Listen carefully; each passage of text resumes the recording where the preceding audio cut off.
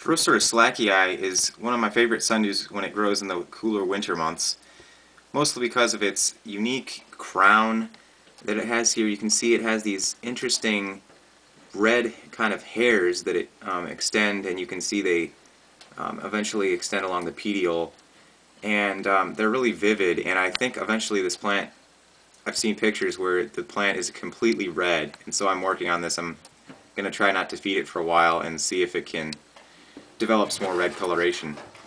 But as you can see, it's a very beautiful sundew. The only problem I've had with this is that when I grow it in the warmer temperatures during the summer, it's kind of developed some sickly growth, and its leaves turn yellow and kind of turn white as well. And I think this is a sign of heat stress. I've heard that other growers have better results when they're growing in live sphagnum because it helps to cool the root system, but as of now I've just been growing in a peat sand mix, and so I have to do some experimentation with that in the near future. But as you can see, it's a very beautiful sundew, and I'll just give you a quick size comparison here. It's definitely larger than a quarter, and I think it's about maybe 1 3/4 inches across.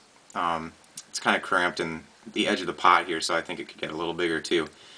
But it is a very beautiful sundew, and highly recommend this one. I know you can get this one at California Carnivorous and other places as well. So if you can, give this one a shot. And I know that it's easily propagated by leaf cuttings, and the only issue, like I said, is with the warmer temperatures, so I don't know if it's just my particular clone is weaker than the rest, but I know that other growers have had similar problems. So I'm just going to do a little bit more experimenting with this one just to see if I can get this one to respond better in warmer temperatures, and I'll let you guys know as soon as I find out about that. So this is Drosera slackii.